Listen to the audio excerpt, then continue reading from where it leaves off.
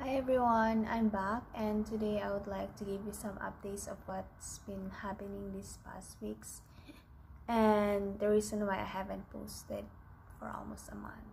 Yeah, so I've been really sick these past weeks. I feel like vomiting all the time. I actually vomited already. And also my blood pressure is very high. Even with the medication, it's still high. And headache and a lot of things. Because of that, my nephrologist decided to schedule me for peritoneal dialysis, and I was supposed to have that second week of November, but unfortunately we're not able to get a date yet because of COVID. So considering my situation, she advised me to do hemodialysis instead. So I'm having an appointment in few hours and I'm honestly scared. Yeah, I'm scared. I'm scared because of all the imaginations in my mind. But I guess that's normal. Yeah, I'm scared, and I'm very hungry because I need to go for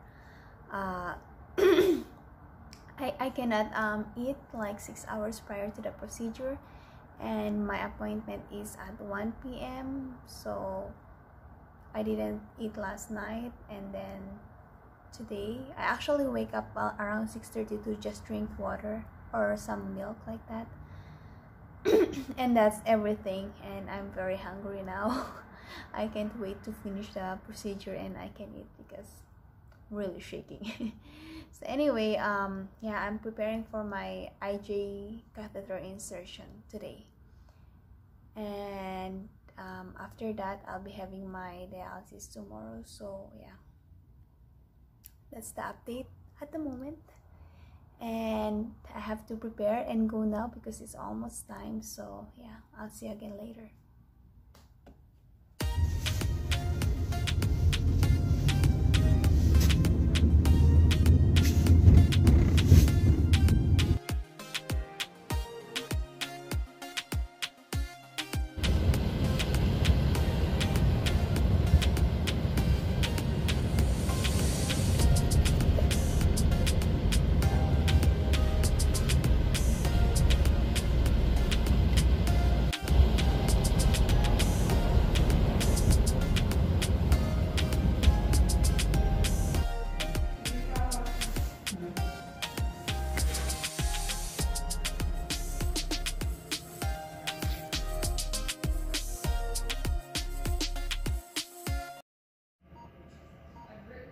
The procedure is done and I'm just recovering, I guess. It's not so bad actually. It's not painful at all. It's just a little bit discomfort here, but it's not so bad. I did sedation, mild sedation, and freezing, so I didn't feel that much. And yeah, that's it. I think it's just for 45 minutes and it's done. Yeah, so I'm just recovering, I guess, waiting for my husband to pick me up, and at the same time being monitored. I'm being monitored to make sure that I'm fine before leaving the hospital. Yeah, not so bad. Okay.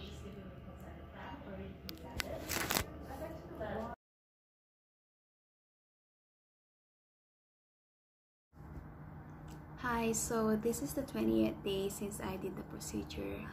I was hoping to feel better and continue the video, but unfortunately it takes so much time, and then I think I cannot wait that long. It's already like 2 weeks, and I can't say that it's totally gone because there's still like, it hurts still especially when I'm doing my dialysis. It's kind of hurt sometimes, so it's not totally free, but I thought of trying to finish the video instead.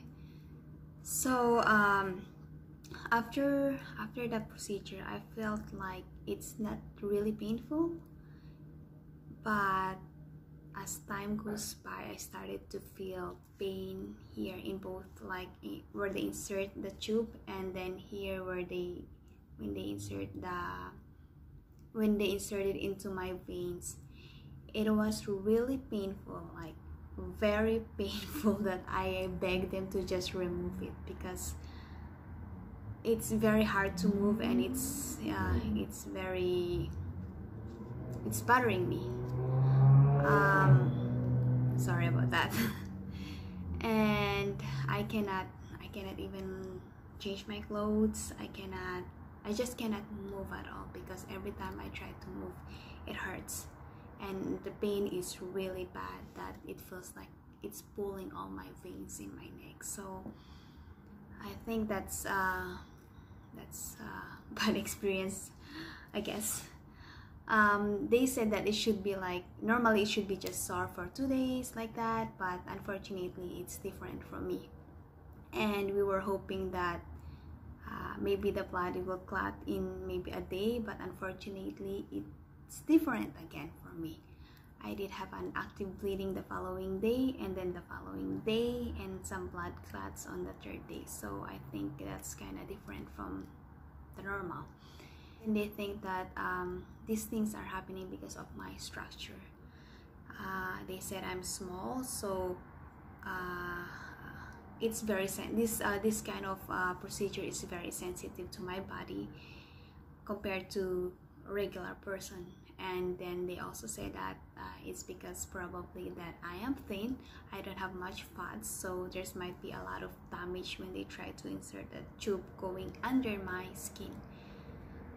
I think it's called tunneling going through the veins over here.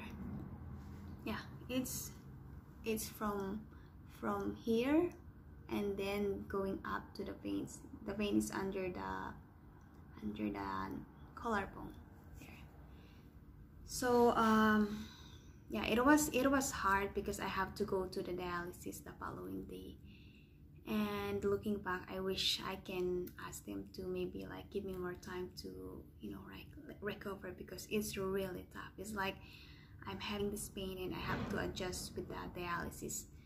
And dialysis itself has also its own side effects, and these are my first session, so I feel like it's too much for me.